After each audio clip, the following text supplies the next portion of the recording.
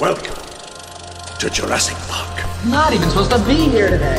I'm just a fucked up girl who's looking for my own peace of mind. Welcome to the party, pal. I'll be back.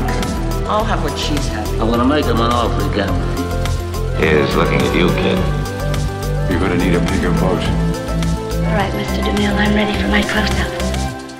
Hello, I'm your host, Jim McClean. Welcome back to another episode of More Than Pixels on a Screen, a spoilerific movie review podcast brought to you by Banterflix, cinematic discussion with a Northern Irish accent. Now, on this episode, we're getting back to something we started a long time ago in a galaxy far, far away, although this director hasn't entered that franchise just yet. Who knows? It's 2024. Who knows what James Cameron might do in the future? But we are continuing our retrospective of his career. And we've got a doozy this week. So on the previous episode in this retrospective, we look back at Terminator. Not a bad movie within James Cameron's back catalogue. And it would be a boring podcast if it was just me talking about all things James Cameron. So that's why I need my Bill Paxton on this pod. I need Joe McElroy. How are you doing, Jim? Joe, I don't know if we're that excited about this podcast. No. So we're going to be talking about Piranha 2, The Spawning, also known as Piranha 2, The Flying Killers.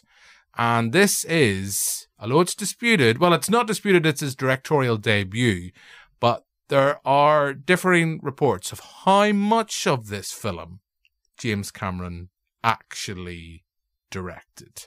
And I'm just going to get up on my little name because there's two other people accredited on this title. There's Miller Drake, who I know was sacked as well. But we also have, apologies for my fluid Italian, Ovidio Gioacinitis, I'm going to say. That's what I'm going to say. Some might say Asonitis. But I'm going to say Asonitis. That's what I'm going to say. That's my realm of expertise. Yeah, ass. That's you're the arspert. Exactly. And you learnt this through your love for all things James Cameron. Yeah, that's the big takeaway from doing this series. It's just my love of bums. Yeah, you love a good bum. That's Really? you love a good bum, Joe. So, and who doesn't? It's 2024. Now, joining us on this retrospective, and it's not just because he's hanging around the studio looking in like Martin Scorsese going, can I come in? No, it's the lovely Adam, what's happening, Neeson. Had to come in and see the arspert in the flesh. You want to see my arse flesh? Here, you're the expert. He literally just came in, listeners, and just went, whose arse is that? Whose arse is that? It's just a lineup of arses. And after showing you 6 different photos of 6 different arses, he said, actually, they're all just mine from different angles. Yeah, I was pleased either way. Yeah. I'll give you 20 quid for that and 20 quid for that. Sorry, Ted, I've completely misread the situation. So, Adam, we've had you on a Cameron retrospective before, haven't we? I don't think so. Adam, this is your first time joining Joe and I on this retrospective. We've been through The Abyss, we've done The Terminator, we've done Titanic, we've even done a bit of Avatar, True Lies, and now we're bringing you on for this bona fide cinematic classic that is Piranha 2 from 1982, sequel to Joe Dante's, I think, slightly underloved kind of Jaws ripoff. Here we have a film that is much more blatantly a rip-off of Jaws. We have the head of a hotel who just wants to get the beaches open. We have Lance Henriksen as a cop patrolling those beaches. We have a scientist, a sexy scientist, and all matter of nonsense. And then the small issue, flying piranha. When will they learn? When will they learn, listeners? I like that you had this whole series of Cameron movies. One of my favourite directors. We had at least 3 masterpieces, and you went, I know, we'll get Neeson on for the Flying Fish movie. I thought, when I looked through our list of contributors, I went, who could we get on for this? And Joe and I consulted, and Joe just kept looking at photos of arses. That's how he picked. He literally went through the photos of arses of all our contributor pool and went, that's the arse I want. Can I just point out, I don't know how you got all those pictures, but thank you. But yeah, Adam, you were the real winner for the Piranha. It was like, do you remember in X Factor when they would be like, they put all the photos on the table and they would pick Yeah. all the things, but it's just 40 pictures of my arse. Were you really excited when we hired the guy from the X Factor just to go, Adam Neeson, come on down, Show us them cheeks. And I did. And Joe? I was very pleased. Yeah, He was. Joe was very excited. We've had you on the pods before. I mean, last Halloween we had you on pods together. But this is the first time we've had you on this Cameron retrospective. Before we chat about the film, I think we'll play a clip. Sleek, fierce, savage, deadly, the Piranha.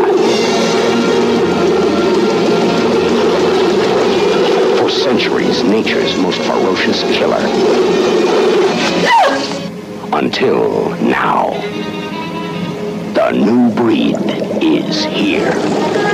Faster, more ferocious, and infinitely more deadly. Piranha II. It's tremendous jaw pressure. It's sure to clean me through bone in places. It's here. It's alive. And it's multiplying. We spliced in genes from different species to create the ultimate killer organism. It lives in the depths of the sea, but it can strike anywhere. Loretta, what is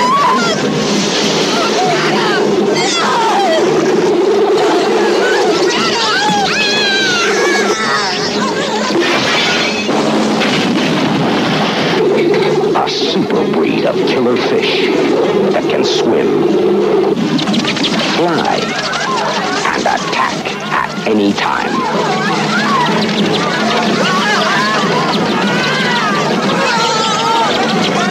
They bred the ultimate killing machine. Now, you're not safe out of the water. Piranha II, Flying Killers.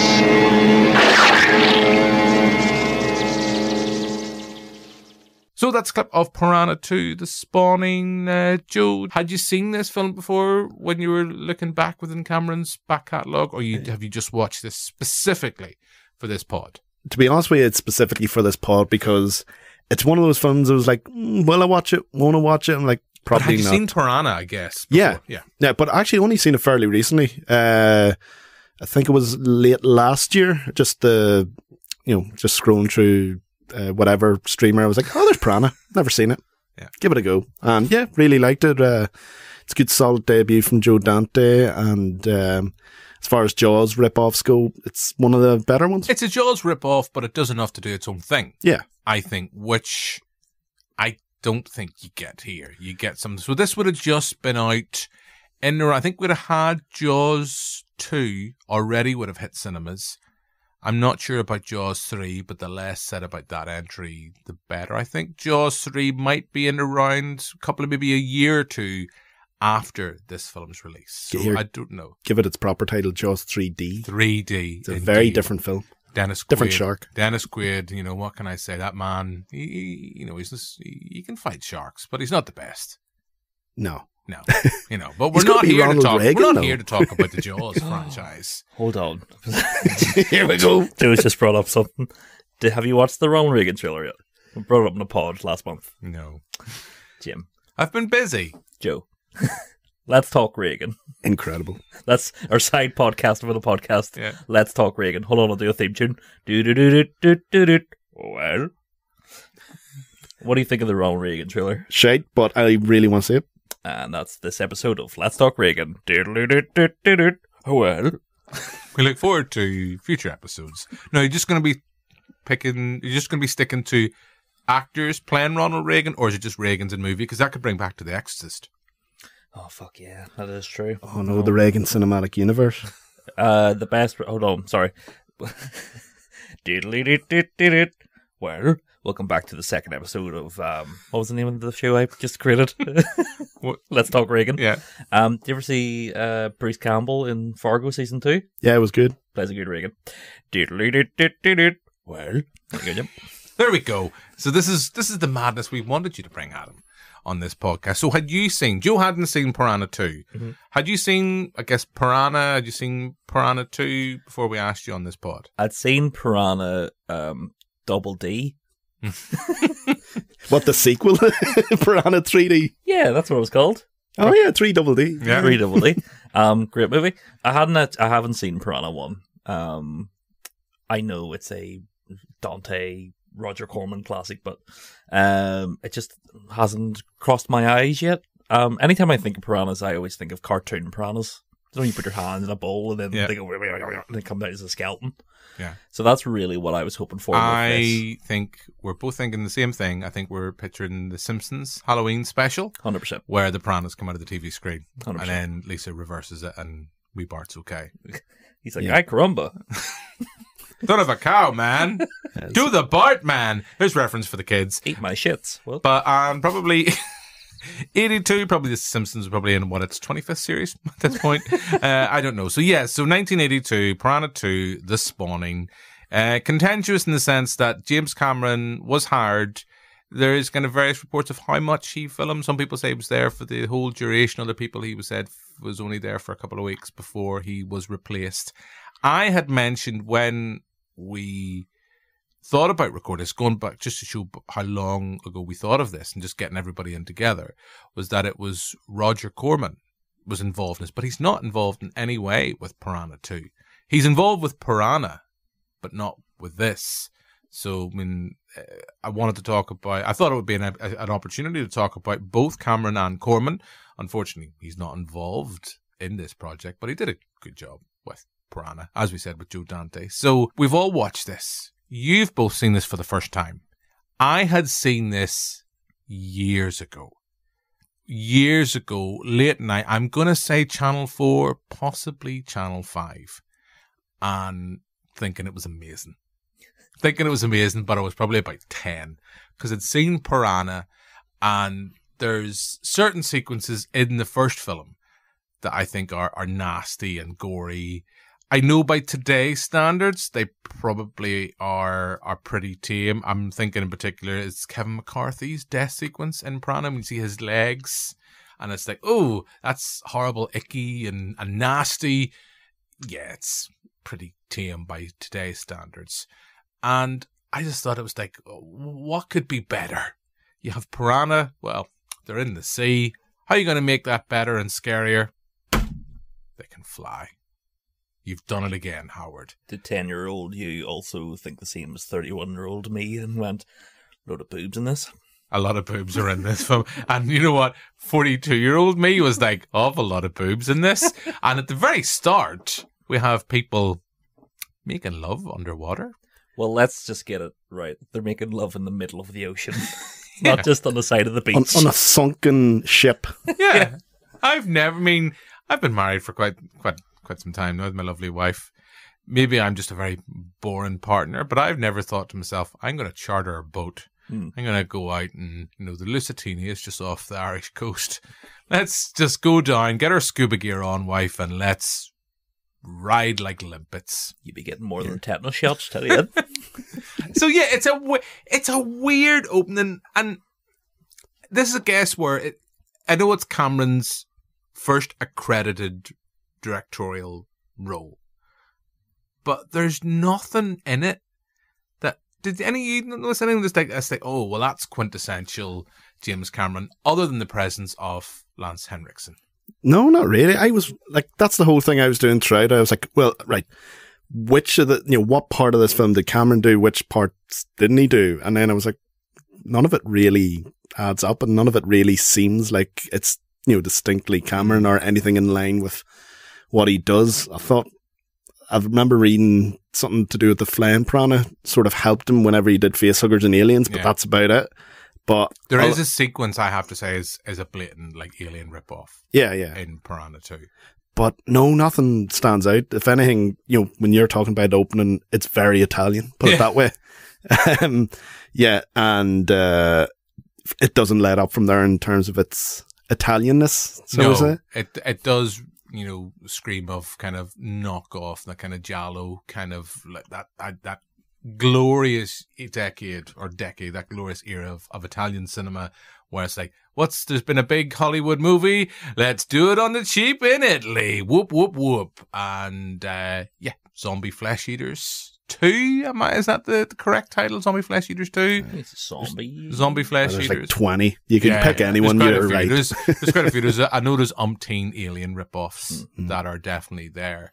So, yeah, I have to admit, rewatching it for this pod, I did not enjoy the experience. Even with all the boobs, Adam.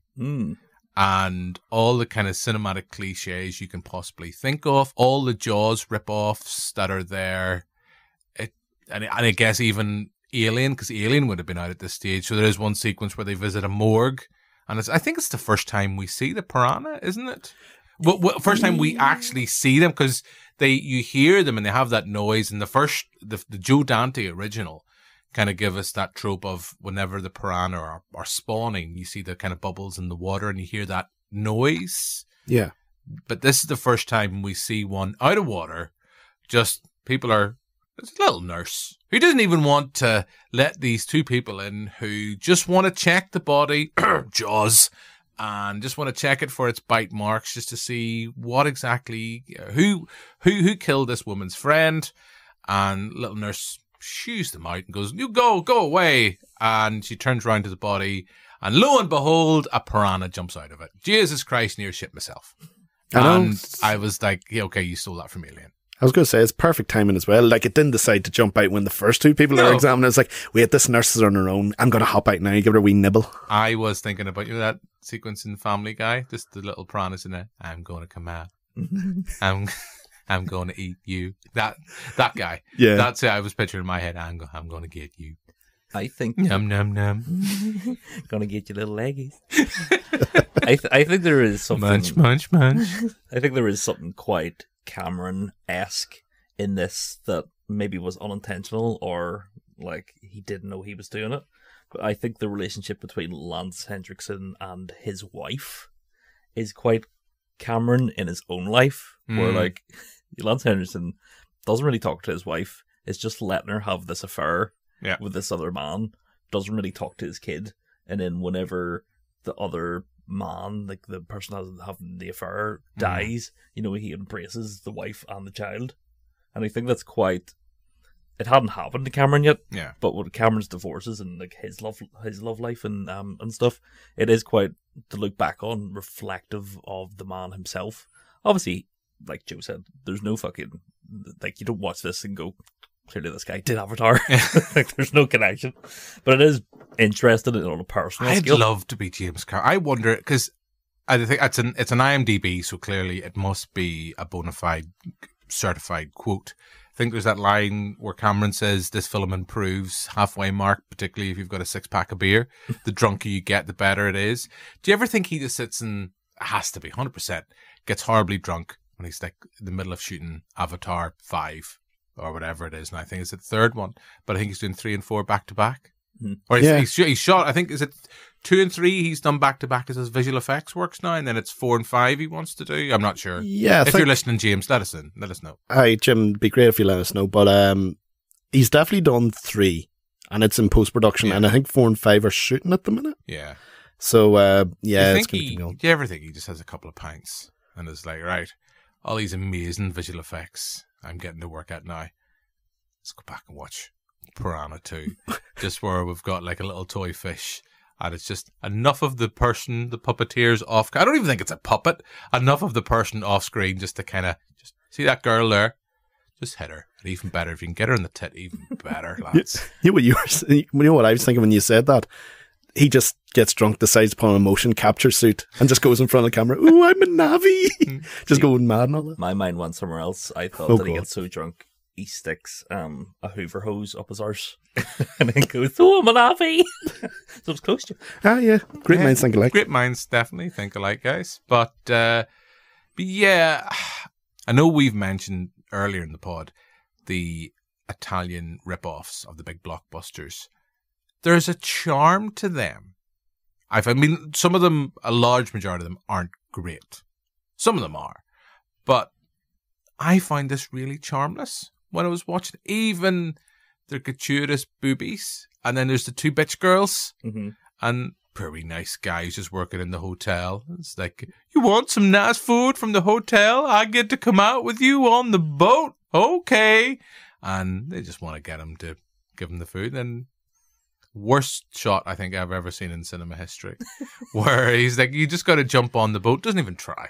No. Nah. He doesn't even try to get on the boat. He just is like, if the boat was there, like to your left, I'm just going to jump to my right and hope for the best. He aimed for the bushes. Yeah, he did aim for the bushes. It's a bit like Ron Howard in The Simpsons, where he tries to jump from the car to the Jeep. Just do you know what I'm picturing? I think you've just quoted it. I think it's just the other guys. Yeah. Samuel L. Jackson, The Rock. It's like, aim for the bushes. We'll get there. Like, no. You've both watched this. Joe, for the first time, what really did you think of Piranha 2? I thought at the beginning, I was like, right, this is going to be dumb, exploitive, Italian fun. And it is to an extent.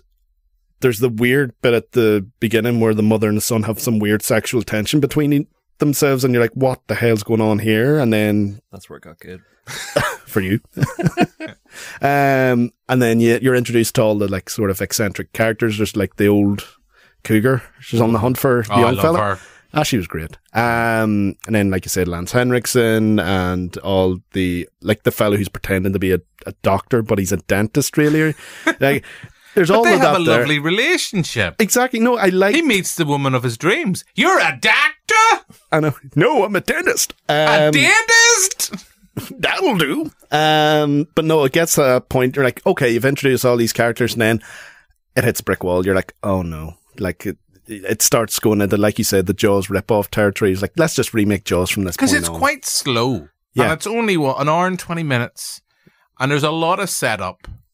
And a lot of like, oh, are the piranhas, are they not? And then it kind of gets going a little bit. I think the finale, for what it is ambitious clearly for the film, that it's the budget, it's working. Whether or not it works is another thing. It's like, just go down and swim down there with all that dynamite, be fine. 6 minutes, you'd be grand. You've got them good old Hollywood lungs. But I quite like, so you have Tricia O'Neil, who is our lead. Popped up, I think she pops up one other character. Isn't Titanic? She's in, yeah. The lady. What a role.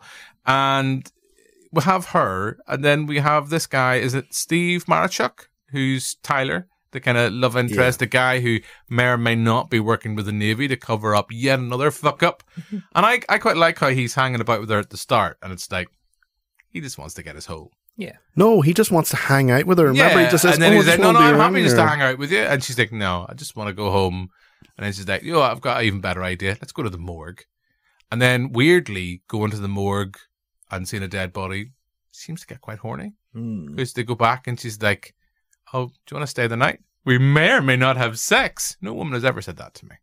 Well, a woman has said to me, we may have sex. I have had sex in my life. But I've never had that situation where it's been like, well, I've never went to a morgue with a girl who went here. Let's go back.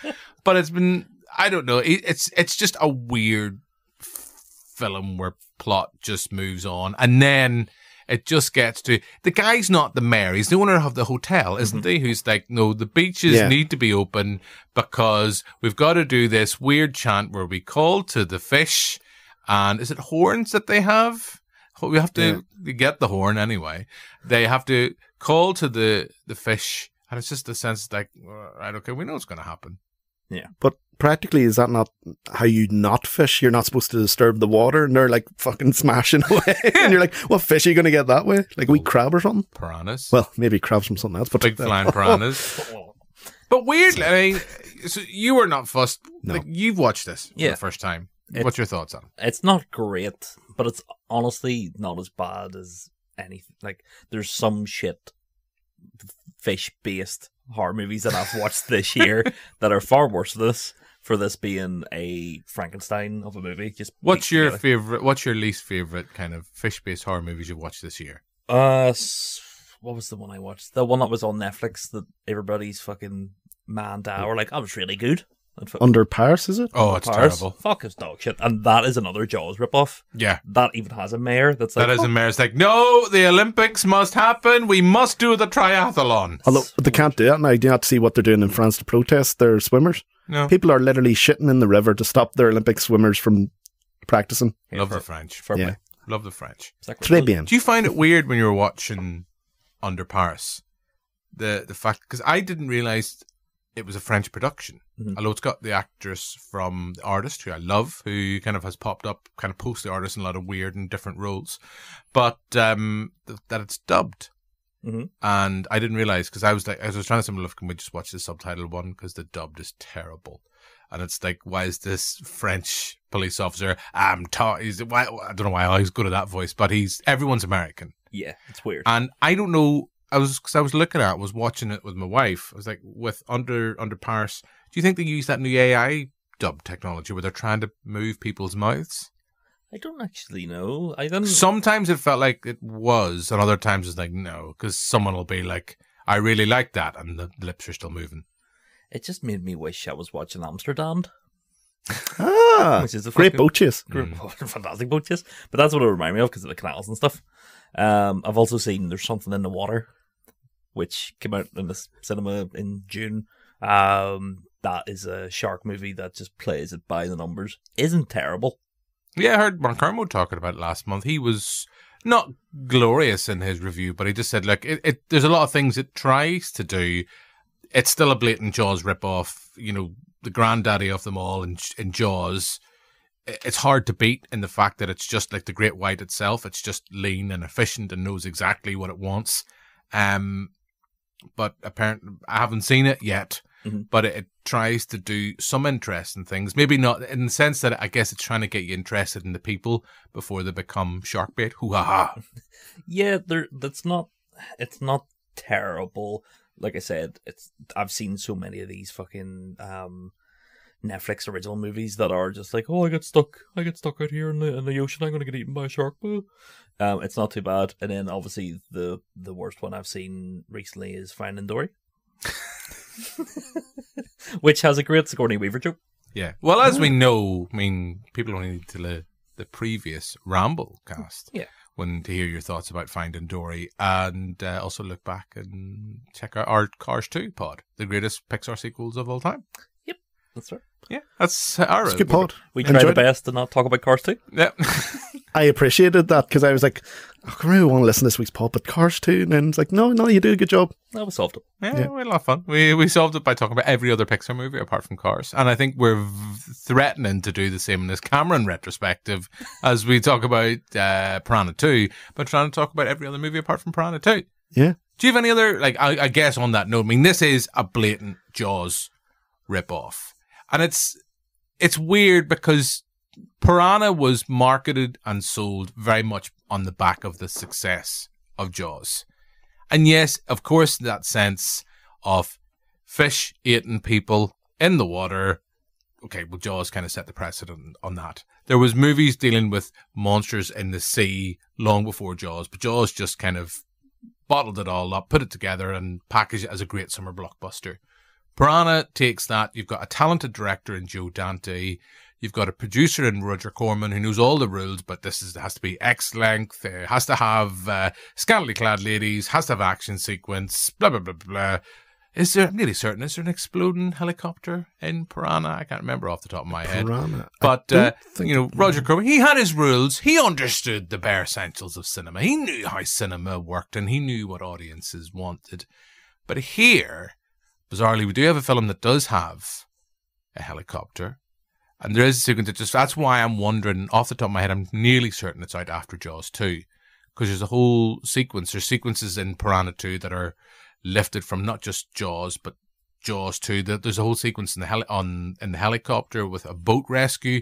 It's like, well, I'm trying to remember, is it Jaws 2 or is it Jaws the Revenge when Michael Caine shows up? I know Michael Caine does pop up in... It's the fourth one, so that's Revenge, isn't it? Yeah, but I'm nearly certain there's a helicopter sequence in Jaws 2. Because they go to the island at the end of Jaws 2, and then he's like, come here, shark. Stupid fish. they're like stuck on a raft or something, and it's lowering itself to like rescue him, but it grabs onto it's like a, the wee end thing, the bar people hang on for some reason is like a giant sponge. Because sharks are bastards. Yeah. What's worse than a shark? Piranha. Oh, or 2 sharks. 3 sharks. Or sharks with piranha taped around them. Yeah. Oh, man. Freaking lasers on their head. Do you know what actually weirdly Piranha 2 reminded me of when I was watching it? Kind of like the bizarre Jurassic World sequels, in the sense it was like all this kind of like, we've got piranhas how could we make them better? Let's fuck about and let's make a new species. Or just make it all about locusts. Yeah. Because we all loved that one, didn't we? Yeah. But they brought the old cast back. And they were shouting it. Yeah. Hey, we're going to get more Jurassic World movies. Boo. Against our will. Yeah. But I don't know. I just find it, did you kind of find some charm in it? A little bit. Is that the boobs? Well, yes, of course. The one thing that at the start had me like, okay, I'm in, was when Lance Henriksen's name came on screen and I had a box around it. I was like, hold on a minute. I was wondering, is that in his contract? He was like, I know everyone else's name comes up, but mine has to be in the box. I guess he's the biggest star at that point. He was in, Dog Day Afternoon? Was the Terminator or... No, Terminator was after... No, you're right, yeah, Dog Day Afternoon. That was it. Because you probably got couple of stage stuff. Tricia O'Neil as well. And it might be a weird, like when we talked about Shallow Grave, might be the presence of him probably helped make sure the film happened. Yeah. Also, like I said, I think maybe a May's Rumblecast, watching Pumpkinhead, Lance Henriksen always looks weird to me when he's not on a spaceship. I can't handle it. Because he is otherworldly. Yeah. He does have that look. He just has that face that you're like, you belong in the future in space. Is that like that time when you met him and you just wanted to rub his face? I was like, you're just not real. You all milky. You're just not real to me, Lance. If you're on a spaceship, I could put my hands right through you. I cried when you died in AVP. I've heard, I was at a Comic-Con in Birmingham and bumped into Oliver Harper. Don't know if you know Oliver Harper from YouTube. Okay. He does retrospective stuff, and he was talking to Lance Henriksen in like the green room area, and he was telling me that Lance is a lovely man. Oh, that's nice. I've only heard good things about him. Yeah. And Lance, if you're listening, more on. Yeah. He's always happy to do alien stuff, which I always appreciate. Adam will happily build a little spaceship, so he'll be content when we do the interview. Just so you can do a little green screen, or maybe a green screen where it's like, I can concentrate now. You just need to put him in a booth and just wheel him in. I'm just making you feel safe. Yeah. He'll keep getting him to do the hand thing with a knife. He just stabs every finger. Sorry, I haven't done this in years. I'll be milking. Yeah. So, Piranha 2. Yeah. I find it really boring. And I'm really struggling. I thought I would find some kind of perverse glee in the fact, here's a film, James Cameron, first time out, there's a bit of boobs, a lot of boobs, and it's just sequences for no apparent reason. I don't have that many female friends, but I don't know if I imagine those female friends just for no apparent reason. It's like, here, let's just sit around and just chat with their tops off. You're hanging around the wrong female friends. I am. One time I went to Co-op around the corner from me, and when I was walking back again, I looked into somebody's arsehole. That's my job. I looked into somebody's driveway, and there was just a woman just sitting with her top off. It was sunny at the time. It wasn't fucking the dead of Pissing rain. At like 3 o'clock in the morning. I'm auditioning to be in Piranha 3. And what do you think? How old were you? This was like last year.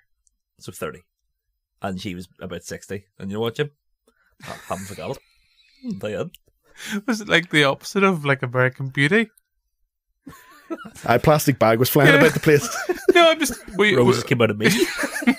No, I'm just picturing in my head, were you, when you saw it, were you a bit like He Who Shall Not Be Named, that actor? Some people want him out of movie jail, and just having a wee good stare and just fascinated by it. It was more like The Graduate, right? It was like, you trying to seduce me, Mrs. Relvison? She's like, get the fuck off out of my garden. You weird wee lad. Me coming back with my wee 2 litre of suki. Wee sausage roll. Yeah. Did you offer a bite of your sausage roll? You're like, here. She's like, is it pork or beef? I think, is it, man? You found out. It's definitely onion.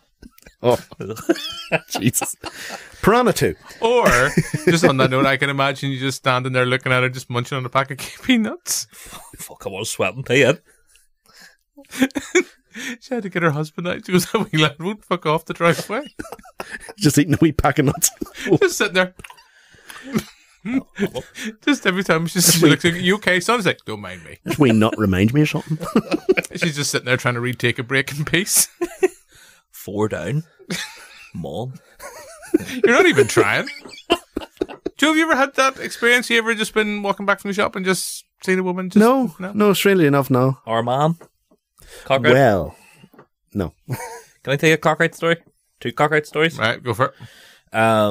I used to work in an off license, and a guy once came in, and he was an alcoholic, which is weird, being on an off license. And his trousers fell down and his cock fell out. Second story, a guy was buying something. Can I ask? Just whoop. You can ask me after. Hold on. Sorry. Was there a funny noise played when his trousers fell down? That was him going back up.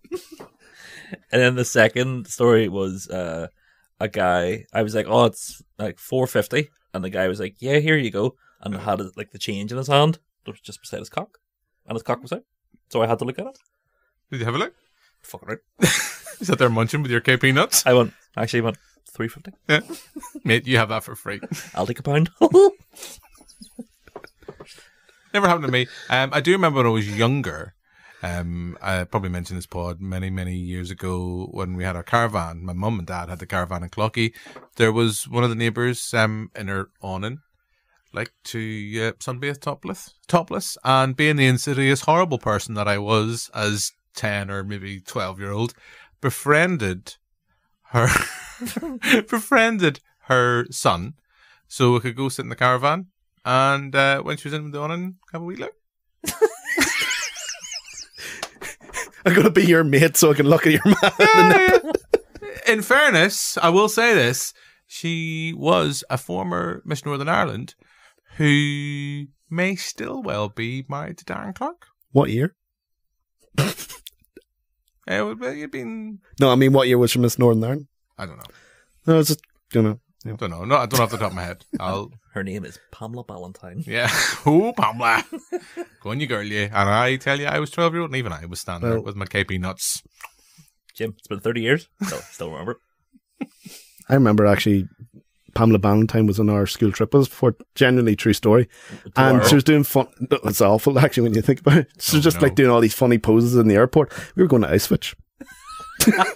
I thought you were going to say like Thunderland. No, it was literally Icewitch because I think it was like part of a big program. There's all these schools in Northern Ireland that were going at the time, but she was in the airport doing all these funny poses and like, does she know where we're going? What was kind of some of the poses she was doing? Just like in the airport, it's like, you know, like TV presenters do the big like, hey, way, and all that there kind of stuff, waving their hands in the air. Did she and do this that? is like 6 in the morning. Did she do that? And then one of the teachers just went over to her and went, "Hey, Pamela, no, that was last year that went to Thunderland. This year they're actually going to Icewitch." And she's like, "Oh," and then she just did a wee sad face. All I can think of is the I Love Lucy. Yeah. Bringing it back. Yeah, it was just really awkward because even then I was like 16 and the height of stupid humour. I was like, that's not on. All I can think about is Zone of Interest outside the walls. Pamela Ballantyne. Pamela Ballantyne. Hiya! Coming up tonight on UTV. All that howling and score. Yeah. That's just Julian Simmons. He was the air host. Face on her like a cooker hood, nose on her like a cooker hood. Or whatever it is. I don't know what other phrases he says. But yes, Piranha 2 this morning. Yes. I find it really boring. And I think this is also evident in the pod where we're struggling. We're talking about the big beats within the film. Yeah, when will the Navy learn? Don't fuck about with fish. Don't send a fish to do a job a dolphin could do. It's one of my favourite things where she's like, "You knew about like the fish," and he was like, well, you know, I got my hole though. Worth it. I wrote in my letterbox, "This is the thickest hair you'll see in a Hollywood feature film." See the hair that everybody has in their head. Jesus, in that heat, anyone who were fucking sweating. Absolutely. There's a lot of perms. It was a lot of perms. A lot of perms. I'd say a lot of product. Hold them in place. And then weirdly with Piranha 2, it goes just kind of apeshit in the finale. I mean, it's quite tame. It's like literally like, oh, here's a character we have not really seen throughout the film, just popping up for like, oh, they're on a boat, they're just walking about the place, or some of them, there's the black guy who's just kind of, is he a fisherman? The dynamite fisherman, yeah. And he's just kind of like, oh, what is that bizarre noise I hear? And then just cut to Piranha flying across the screen, and literally as if someone had just threw something at him. No, it's because he wants to get revenge on him because they kill his son. Oh, no, that's what I mean, his son. Oh, it's his son when he's like... his son's death. Yeah. And it's just like, it's stupid. It's just stupid. And as I come back to, I love the fact it's like, particularly on the beach sequence near the end, it's clearly like just like these piranha figures. I'm not going to call them puppets or animatronics. It's like they put them on a washing line, just it's like woo, but it's quite icky and nasty in that when you see the kind of aftermath of that beach sequence when they all try to fight the piranha and lose. Well, that's Nature it. Yeah, 1, man 0. Yeah, the way it's obscured in darkness, but you see just the wounds and a little bit of blood flying. I was like, yeah, that's done quite well. But and the wee piranhas just flopping about. Well, that's it, yeah. But yeah, even going back to the dad going out to get revenge, you're like, oh, he's going to have a big moment, take on all these piranhas. No. Minced first no, one. like literally 2 flying his neck and he just drops to the ground. You're like, I think he punches one, doesn't he? He's like trying to... I think he misses it. He's like, trying to punch it, and then he just dies. Yeah, pretty much. And you're just like, oh. And everyone just looks at him through the window, with the blood-stained window, and they're like, oh. Oh no, the dynamite fisherman's gone. It's like The Mist. It's not really. But not as depressing. But I guess in the sense that, like, in The Mist, when they're all in the shopping centre, or all in the big shop, and they're all watching people die, and you're like, I like when they send the soldier out. Yeah. Aye. You deal with it. Next. But yeah, I have to admit, I was bored watching. Oh no, same here. I was bored watching it. You were clearly bored. You were enjoying the boobs and reminiscing about that time you saw a 60-year-old's boobs. I'll not lie to you, it did happen to me. Just what, Piranha 2? No, I was just thinking of the boobs and then being like, yeah, I don't know. I wasn't like you got an erection? No, like I wasn't like I was in the mood for boobs. But sometimes you just Sometimes you just want to see boobs and you go, you know what, pretty sweet. Yeah, you get your boobs, Phil. Yeah, in this movie, without a doubt. Yeah, my quota of boobs was up there. How much boobs quota do you want from a movie? At least 2, I guess. It depends on the movie. See, if you're making a movie about like a killer spa, like Death Spa, I want to see boobs aplenty. Mm-hmm. If you're giving me a movie based in space, Lance Henriksen, maybe some boobs through a nice white tank top. Sigourney, what's happening? But with this movie, human boobs or space boobs? I'll take a Total Recall space boob. Oh, can't beat a Total Recall. That's a 3 for 2 deal. Yeah, just like the KP nuts. Exactly. But yeah, it's Jim. I'll be honest with you, it's a hard movie to talk about without me not just going tits are class. It really is. It's just like it's decent start. Gets really boring. It's big weird, finale. It's weird that he goes from this to the Terminator. Aye, because what was it? He was originally just supposed to be like, what do you call it? Head of special effects for us. And then your fella, what was his name? Drake got fired. Mm. And then finished shooting it. And then they're like, you're not allowed to see any of the footage, so fuck off, Jim. And you're like, oh, okay. Because I don't think he wasn't allowed, as you say, he wasn't allowed to edit it. No. So he's only ever seen like the cut version of it. Although there is 2 versions of it. There is a director's cut. Although I don't know if it's an official director's cut. I don't think it's Cameron's. But it's not him. Which director? I know, it's like, which one is like Drake was brought back. It's like, I didn't shoot any of this, but I'm going to give you a cut. It's nice, isn't it? It's nice to be involved. Because Cameron, I mean, I know we've talked about it throughout this retrospective. It's that sense that there's loads kind of like Escape from New York. He was a visual effects person. Was Escape from New York his first? It was, yeah. He did the scene where the helicopter's flying. But was that one of his first projects he worked on? Probably, yeah. He was started with Corman, and then I think he went to New Moon as well. Mm-hmm. And yeah, Escape from New York was another film he'd done, and then this was supposed to be his big break, as such. But well, because that was the thing that Corman did really well. Is like he saw talented people who were ambitious, hungry, wanted to make movies, and said, "Right, here's a film. There's your budget. Oh, by the way, is that film that's like 2 million? I actually want to make it. You have to make it for $1 million." Well, that's me. It was like Joe Dante was like, "You have to cut film trailers for me for a bit, but then I'll let you make a film." Yeah. Ron Howard, you have to act in a few films, but then I'll let you make a film. Stuff like that. Yeah. brilliant. I mean, Corman was brilliant. And I mean, it's, I hold my hands up and say, I genuinely thought he was involved because the fact it's a sequel, low budget, but it's not. It is pretty much just an Italian ripoff. Classic what they do. Take a sequel to a franchise and, well, one film, and then do their own thing. And there's no, other than boobs, there's no charm to it. There's no fun to it. And maybe, because, Joe, I'm going to tangent. Yeah. I remember watching Texas Chainsaw for the first time. Sorry, Texas Chainsaw Massacre 2, because I know we were involved in screening last month at the Strand, which was great crack. And I said at the night, I was like, when I first watched Texas Chainsaw 2 at home, didn't like it. Watched it with an audience, and it's like, yeah, it's a lot of fun. I'm worried maybe the fact that I watched it, I was tired, I was grumpy, and I was like, oh yeah, fuck, I've watched 3 movies back to back. I've got to watch Piranha 2 for the pod. Yes, listeners, this is me researched and prepared. And I was just like, this is no fun. Do you think maybe this would be different watching with an audience? Every film's, of course, different with an audience and a few beers in, but having watched and put on a screening of Piranha and had fun with that, I'm really glad we didn't do a double bill. But that's maybe, Adam, Joe, what's your thoughts? Do you think with an audience in a cinema, in that kind of setting, it's one of those so bad it's good movie settings, I think I'd even struggle to sell it in that front. I think the start and the end, yes, would be fun, but the middle slump. Well, just whether on the boat making love or under the sea. We Sebastian, Scotland past. Don't worry, it's winter. Yeah, the middle slump is just the fucking, I think exposition setup.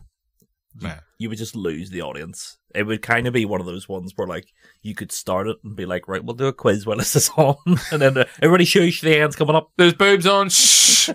That would be maybe the only way, and like you say, maybe a double bill would be the only way to save this. But with this being a triple bill, but with this being in the middle.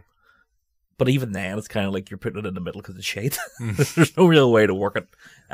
Maybe it is great with an audience. Maybe there's something the fucking New Beverly would show, because Tarantino would be like, I like flying fish, but don't know why he speaks like a small Italian man. Is that Jared Leto? The Crow? Yeah. Oh no. But yeah, I don't really know, Joe. Nah, it's shade. No, I'm just gonna be honestly, like, I know we're more or less trying to will the idea of how this would work in as an audience pleasing film. I don't think it would. Also, not even just that, but for someone who's foolishly listened to all these retrospectives, never watched Piranha 2, I don't think any of us are selling this going, yeah, I would watch. If you're a completionist, maybe, but I think you could skip this. Yeah, I think you could easily start with a Terminator. Yeah, that's why we're doing this, because the completionist nature of this year. I thought we were going to skip it all together, but you're like, no, we'll do it. And it's like, okay, I've never watched it. I'll give it a go. But in watching it, I'm like, there's not much there. Because even when I was watching, like we were going back to the beginning, I wanted to see what bit of Cameron was in it. And, Adam's point's a fair point in terms of the relationship dynamic between the 3 leads. But at the same time, there's not much there. You can really go, since we're talking about Piranha, have either of you seen 3D and 3DD? Hell yeah. I seen 3D in 3D,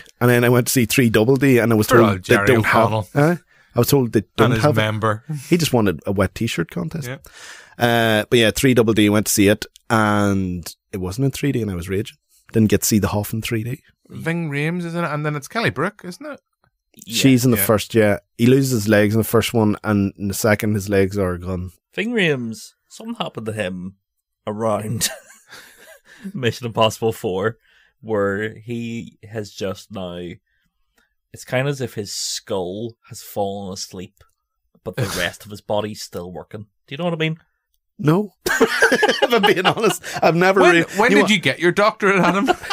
I think it might be one of those things. Thank you, doctor. Now I have a word. Now I know what's wrong with me. I think if I go to watch each of the Mission Impossibles in a row, I'll be like, oh, fuck, his head's sinking. He's down like this. He has his fedora on, and he's like, Ethan, you gotta get away, Ethan. Ethan, the bomb's in the toaster. Ethan. Don't do it, Ethan. You know what I mean? Yeah, I know what you mean. His skull has fallen asleep. Yes. Which is why he's chosen shite films in between Mission Impossible. That is true. Here, you got to pay the bills. I suppose. Well, I know we're talking about a lot of boobs. Next week, we're going to be talking about Striptease, which features Ving Rhames. Oh, yeah. I forgot he was in it. His skull's fully awake in that one. Yes. But in that movie, he is like fully alert, giving it fucking great comedy chops. Yeah. Whereas in Mission Impossible Fallout, he's fucking in the back of the van. I think he's just tired of fucking Tom just going, stop the fuck trying to get me into Scientology. Not happening, Ethan. Not happening, Ethan. It's a really good impression. Yeah. Look out in a few weeks if Adam mysteriously gets a phone call from Ving Rhames in a new comedy bit in the podcast. When you're not speaking to your Uncle Liam, you're speaking to your great cousin Ving.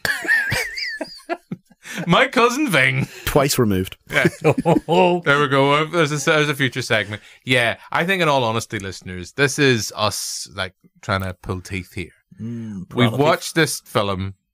Yeah, pulling piranha teeth. I don't think we've enjoyed this. Given the fact that we've talked more about Ving Rhames, other kind of public nudity. We've talked about public nudity. We've talked about Ving Rhames, and we've also talked about other sea-related horror movies. I think we've already said this. I don't think we're selling this movie. I think that would be fine with Jim. Not you, but Cameron. Yeah.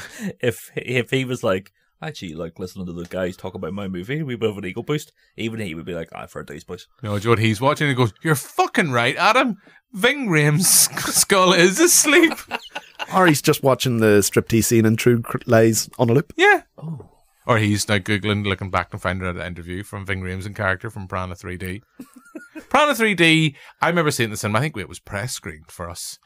Back in the Dublin Road days, and it's fun. It's one of those ones where you watch it and you go, "This is not that nasty." A bit like Piranha 2. It's quite tame, and then it gets to the big finale in the boat sequence, and it's like they just go, "Fuck it, throw everything at it." Piranha 3 Double D, shit.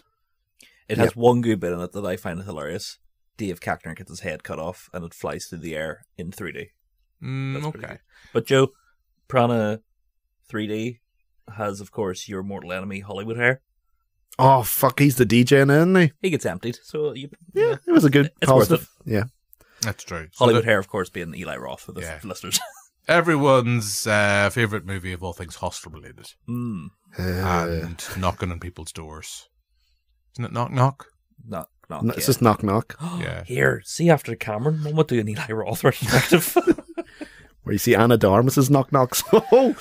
Mummy. Yep. Just cut me in for Three fellas, Green Inferno, where I interviewed him for that title. Did you? Jim, you never told me that. I never told you that, no. It was very, very brief interview. One of the first times going over the Edinburgh International Film Festival, which really is about 10 years. I was kind of looking that up came up as a Facebook memory, because I'm nearly certain I interviewed him the same year as I interviewed little Frodo, whose name's been down in my head. Elijah Wood, for a film. I can't remember what it was. Did you ask Eli Roth why he made his then wife shit in a bucket in the film? And then realise why he got divorced years later? I actually asked him, and he said that was the moment when she was doing that scene, and she asked to do it in method. He said, that's the moment I'm going to marry. See, to be fair, when I seen her in Green Inferno, I was like, I would have married her as well. Yeah. Even when she was doing a big muck in the buck. Hey, love is love, Adam.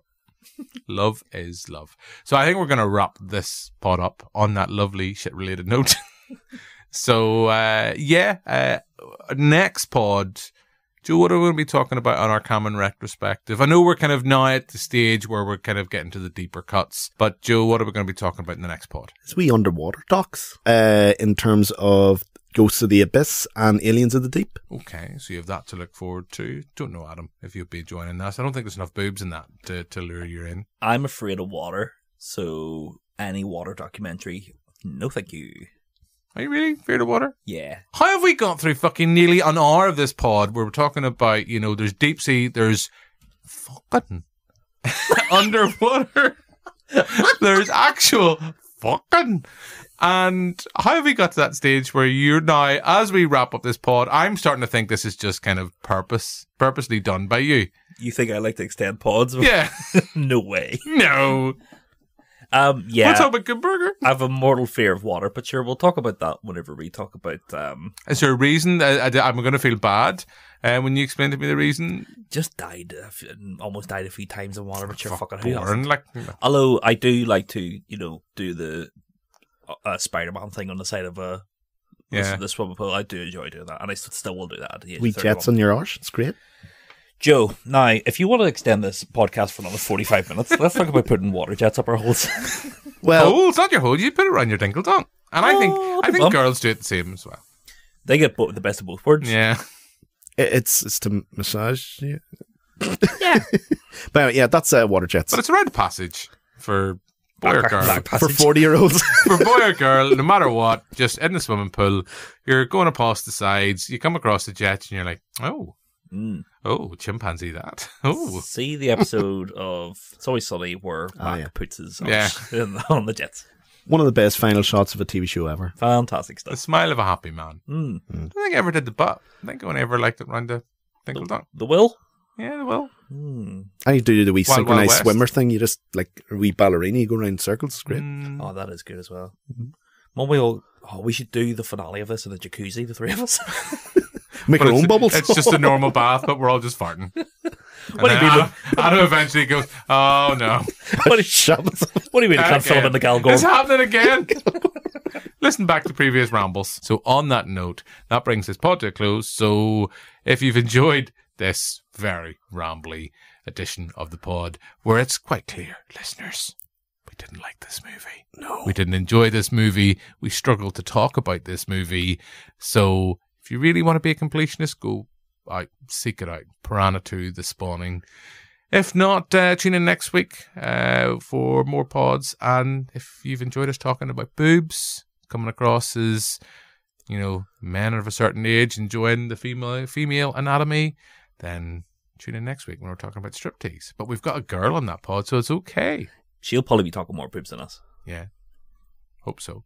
Otherwise, we'll just come across as creepy. But you've that to look forward to. So, yeah, all that's left for me to do. Thank my two guests. So, thank you very much, Joe. Thank you, Jim. Thanks very much, Adam. And we'll be back next week with another podcast. But for now, until then, goodbye.